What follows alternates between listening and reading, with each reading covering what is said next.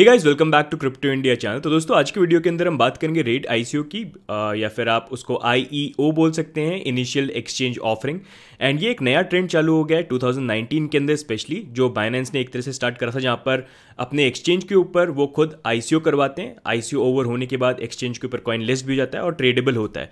तो इन अ वे काफ़ी सारे अब एक्सचेंजेस हैं जो सिमिलर चीज़ इंट्रोड्यूस कर रहे हैं। बिटमेक्स को आप ले लीजिए, या फिर आप हुआबी को ले सकते हैं, और उसके बाद बिट्रेक्स भी है, और ऐसे बहुत सारे अब अलग अलग एक्सचेंजेस इन अ वे आईईओ के अंदर एंटर करेंगे, आई फील।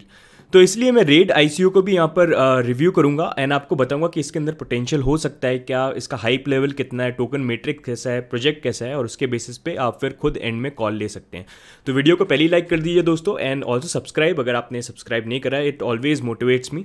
तो रेड आईसीओ की बात करें कि ये है क्या, तो बेसिकली इनका कॉन्सेप्ट ये है कि जब आप गेम्स खेलते हैं नॉर्मली, तो दुनिया में इतने सारे गेमर्स हैं और गेम का वैसे ही एक ऐसा अलग मार्केट बना हुआ है जो बिलियंस में है, ट्रिलियंस में है।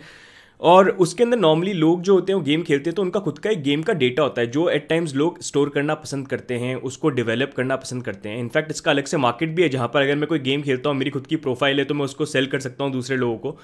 तो यहाँ पर जो गेम खेलते हैं उसका जो डेटा होता है वो भी काफ़ी इंपॉर्टेंट है। एंड ये अलग अलग, क्योंकि जो गेम्स बनते हैं, गेम बनाने वाले जो डेवलपर्स और जो प्रोडक्शन कंपनी होती है, एक तरह से वो अलग अलग होती है, डेवलपर कंपनी।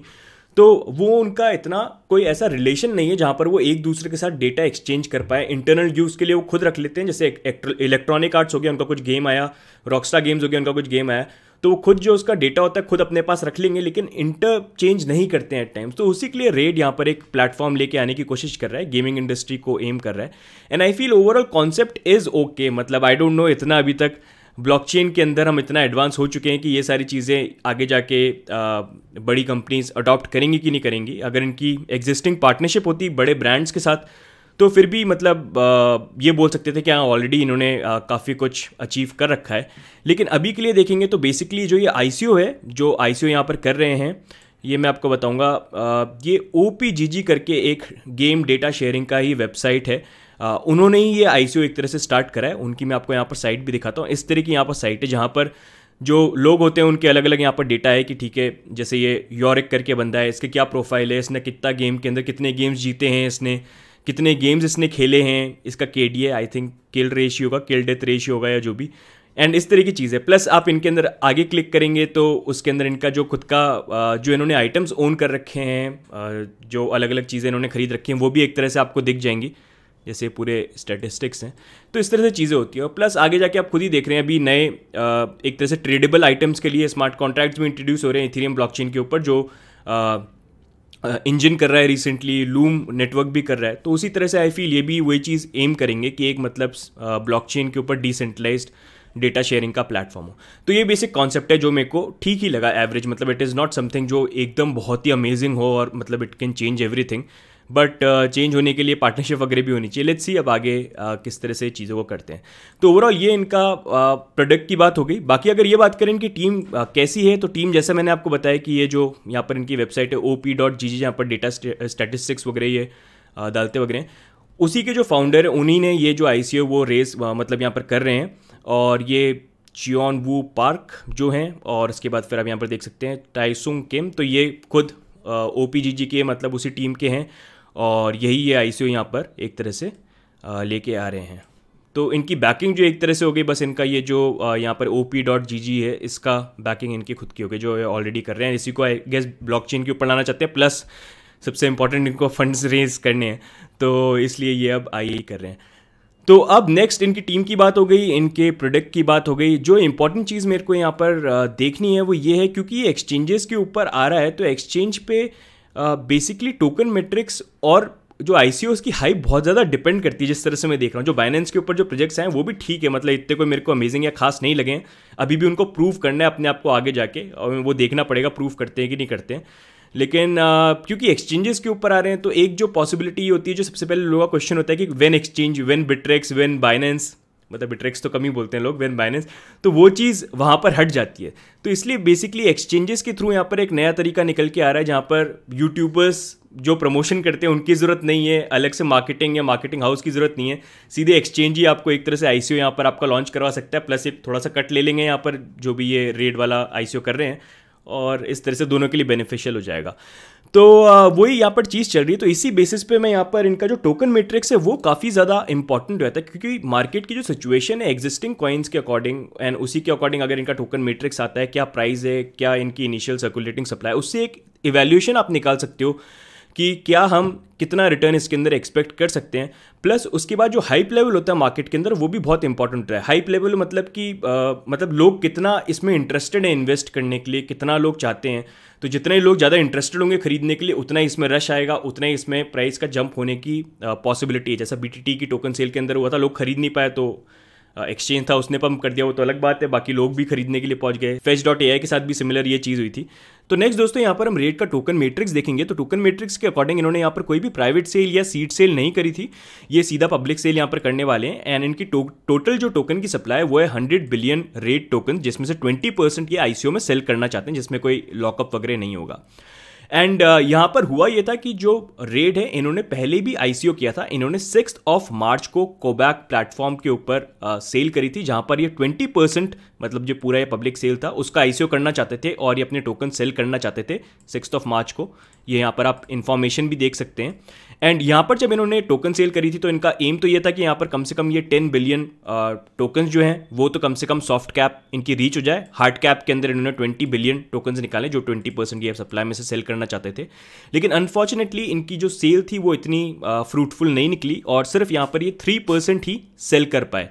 तो इन दी एंड इन्होंने यहाँ पर जो टोकन सेल हुई उसकी जो कॉस्ट थी वो थी 0.0038 USD, जो 10 सतोशी बनता है, और 300 बिटकॉइन इन्होंने यहाँ पर एक तरह से रेस करे थे जो 1.1 या 1.2 मिलियन डॉलर्स बनते हैं। तो उसके बाद आई गेस जब इनकी टोकन सेल इतनी सक्सेसफुल नहीं हुई, क्योंकि ये सॉफ्ट कैप भी रीच नहीं कर पाए जैसे आप यहाँ पर देख सकते हैं, तो उसके बाद इन्होंने नेक्स्ट आई गेस बिट्रेक्स के साथ इन्होंने कुछ पार्टनरशिप वगैरह करी होगी। बिट्रेक्स डेफिनेटली कुछ ना कुछ तो पैसे यहाँ पर ले गई। तो बिट्रेक्स के ऊपर अब जो ये रिमेनिंग इनका 17% रह गया, 3% की यहाँ पर सेल हो गई 20% में से, और अब 17% जो ये रह गया इसकी सेल ये करने वाले हैं, जहां पर इन्होंने सेम ही प्राइस रखी है 0.0038 USD एंड ये 10 सतोशी का पड़ेगा। एंड ये 1700 BTC एक तरह से ओवरऑल रेस करना चाहते हैं, जहां पर अगर देखा जाए दोनों को मिला के तो 7.6 मिलियन डॉलर्स के अराउंड अप्रॉक्सीमेटली आप मान सकते हैं। तो नेक्स्ट अब यहाँ पर हम देखते हैं कि जो इनकी इनिशियल सर्कुलेटिंग सप्लाई है वो कितनी आएगी। तो यहाँ पर इन्होंने ये चीज़ बोली कि इन अ वे यहाँ पर 26.25 का इनिशियल सर्कुलेटिंग सप्लाई यहाँ पर होगी, जो पहले इन्होंने बोला था कि ये मतलब ज़्यादा होती है, अराउंड आई थिंक 36.65 या समथिंग थी, जो इन्होंने आप कम कर दिए हैं यहाँ पर। एंड बेसिकली यहाँ पर जो ये इको रिजर्व वाला था ये इसकी सप्लाई इन्होंने कम करी है। एंड वही चीज़ मैं यहाँ पर फाइंड आउट करने की कोशिश कर रहा था कि ठीक है इनिशियल सर्कुलेटिंग सप्लाई जो इनकी आएगी वो 26.25 की आ जाएगी, और जिसमें से 20% जो होगा इनका पब्लिक सेल का हो गया यहाँ पर जो निकला है इन दोनों प्लेटफॉर्म के ऊपर। एंड उसके बाद इनका इको सिस्टम रिजर्व जो इन्होंने बोला है 6.25 ये किस लिए यूज़ होगा, तो इसके ऊपर इन्होंने कुछ क्लियर आंसर नहीं दिया, ऑल्दो मैं फाइंड आउट करने की कोशिश कर रहा था और बाकी लोग भी। तो इनकी टेलीग्राम के ऊपर इन्होंने ये चीज़ बोला था कि ये हमारा एक्सपेंशन सप्लाई है जिसको हम यूज़ करेंगे मार्केटिंग के अंदर या बाकी चीज़ों के अंदर। एंड ये बोल रहे हैं कि मतलब ये डायरेक्टली एक तरह से ट्रेड नहीं होगा एक्सचेंज के ऊपर, मे बी आगे जाके हो, बट लेकिन इसके ऊपर मेरे को कोई क्लियर आंसर मिला नहीं, क्योंकि ICOs चाहे कोई भी कर रहा हो हमेशा कुछ ना कुछ ट्विस्ट तो होता है चीज़ों के अंदर, इनको भी पैसा बनाना ही होता है भले ही यहाँ पर रेस कर रहे हो। तो इन अ वे मैं ये मान के चल रहा हूँ कि ठीक है जो इनिशियल सर्कुलेटिंग सप्लाई जो ट्रेड होगी एक्सचेंज के ऊपर वो 26 बिलियन टोकन्स के अराउंड ही यहाँ पर हो जाएगी। एंड उसके अकॉर्डिंग अगर मैं ये देखूं कि जो करंट एग्जिस्टिंग प्रोजेक्ट्स जो हैं जो बिट्रेक्स के ऊपर ऑलरेडी लिस्टेड हैं जो ट्रेड हो रहे हैं और बिट्रेक्स पे ही उनका मेजर वॉल्यूम है, उनकी परफॉर्मेंस किस तरह से है, तो यहाँ पर मैंने कुछ कॉइन्स एक तरह से निकाले हैं। जैसे यहाँ पर जो प्यूमा पे है इसको अगर आप देखेंगे तो ये भी 12 सतोशी के अराउंड चल रहा है, और ये मैंने प्यूमा पे को इसलिए पिक किया क्योंकि यहाँ पर जो ICO प्राइस है रेड टोकन की वो 10 सतोशी है, तो इसलिए मैं एक अप्रॉक्सीमेट आइडिया लेना चाहता हूँ यहाँ पर। तो यहाँ पर मैंने प्यूमा पे को पिक किया, तो इसका अगर आप एक तरह से डिटेल्स यहाँ पर देखेंगे तो ये मेजरली जो है ये यहाँ पर बिट्रेक्स के ऊपर ही ट्रेड हो रहा है 50% ऑलमोस्ट, और फिर अपबिट कोरियन एक्सचेंज यहाँ पर हो गया। तो यहाँ पर अगर आप देखेंगे इनकी भी जो सर्कुलेटिंग सप्लाई है वो अराउंड 20 बिलियन टोकन्स के अराउंड है, और उसको देखने के बाद यहाँ पर इनकी 12 सतोशी के अराउंड प्राइस बनती है, जो इसके अकॉर्डिंग काफ़ी ज़्यादा क्लोज है, मतलब सिर्फ 2 सतोशी का डिफरेंस है। ज़्यादा अगर होता तो थोड़ा सही होता, तो ये मेरे को इतना पॉजिटिव नहीं लगा। उसके बाद नेक्स्ट अगर मैं किसी कॉइन को पिक करूँ तो मैंने फिर यहाँ पर म्यूजिक कॉइन को एक तरह से पिक किया। जो म्यूजिक कॉइन है यहाँ पर वो भी बिट्रेक्स के ऊपर ही लिस्टेड है, 100% वॉल्यूम इनका यहीं पर है।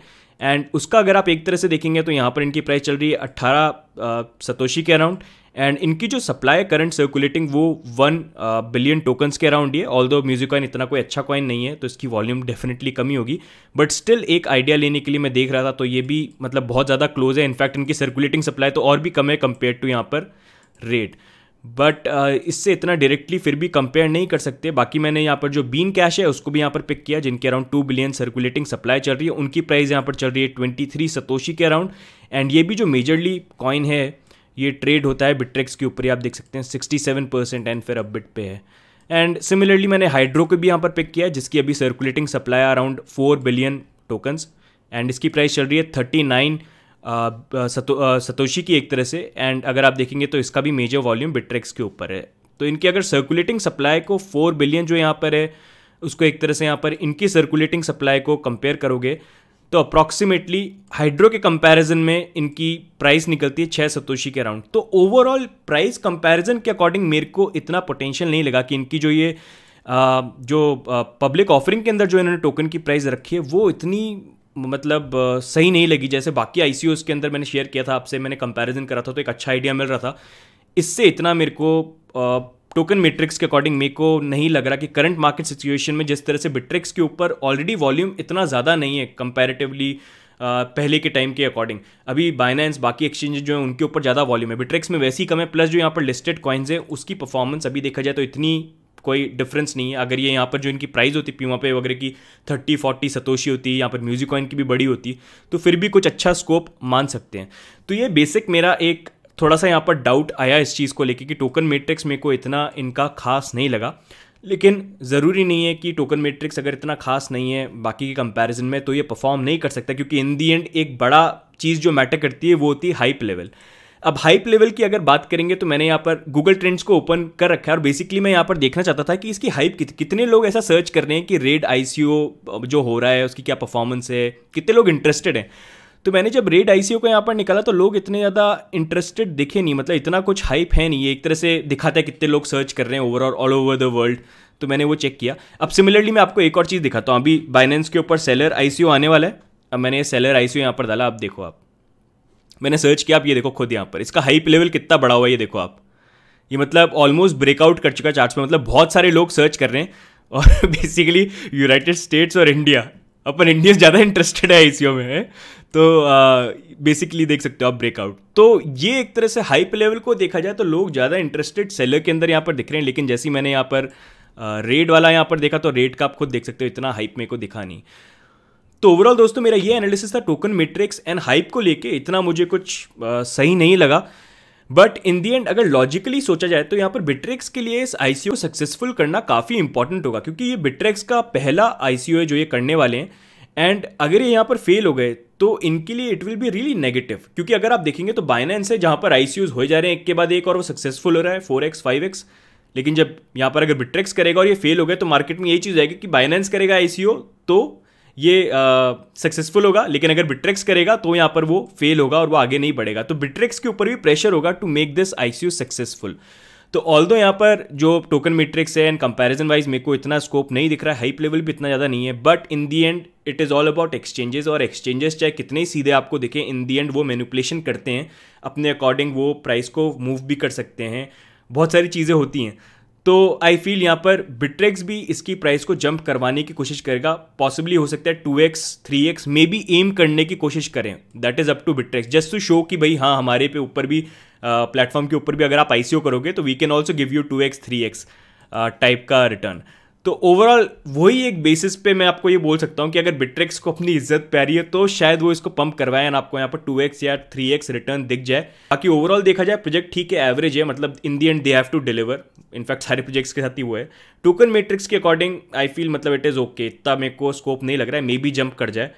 एंड अगर आप यहाँ पर हाइप की बात करेंगे तो हाइप भी इतनी इसकी है नहीं, तो उस according I am not sure. बाकी एक्सचेंज के ऊपर है अब ये बेसिकली कि बिट्रेक्स यहाँ पर किस तरह से इसको पंप करवाते हैं, क्या करते हैं, क्योंकि आप देखते ही हो सारे गार्बेज कॉइन पंप हो रहे हैं आज की डेट में। तो लेट्स सी बिट्रेक्स भी यहाँ पर कुछ करने की कोशिश करता है कि नहीं, क्योंकि अगर ये पंप होगा तो इन अ वे इनको और पब्लिसिटी मिलेगी, लोग और आएंगे इनके प्लेटफॉर्म के ऊपर एंड जो लोग इस बार आईसीओ मिस कर देंगे वो नेक्स्ट टाइम आईसीओ में पार्ट लेने आएंगे कि अरे यार बिट्रेक्स को हमने इग्नोर किया, हमने आईसीओ में पार्ट नहीं लिया, अब आईसीओ में पार्ट लेते हैं। जैसे बीटीटी के टाइम पे भी बहुत लोगों ने बोला था कि नहीं हमको पार्ट नहीं लेना है, वो सही नहीं होगा, लेकिन जब वो सक्सेसफुल हो गया तो सब इंटरेस्टेड हो गए कि हाँ अब पार्ट लेना है। तो सिमिलरली ये भी ट्राई कर सकते हैं। तो लेट्स सी। तो ओवरऑल दोस्तों मेरा ये एनालिसिस है। बाकी अगर आपको इस आईसीओ के अंदर पार्ट लेना है तो आप बिट्रेक्स के ऊपर अकाउंट बना लीजिए वहाँ पर आके, और आपको केवाईसी करना इज़ इंपॉर्टेंट। तो आप केवाईसी कर लेंगे, अपना अकाउंट बना लेंगे, उसके बाद आप इसके अंदर पार्ट ले सकते हैं। एंड बिट्रेक्स के अंदर लॉगिन करने के बाद इस तरह से आपको आइडेंटिटी वेरिफिकेशन का मिलेगा, उसको आप कर लेना। आई थिंक जल्दी ही कर देंगे क्योंकि ये भी चाहते होंगे आईसीओ में लोग पार्ट लें।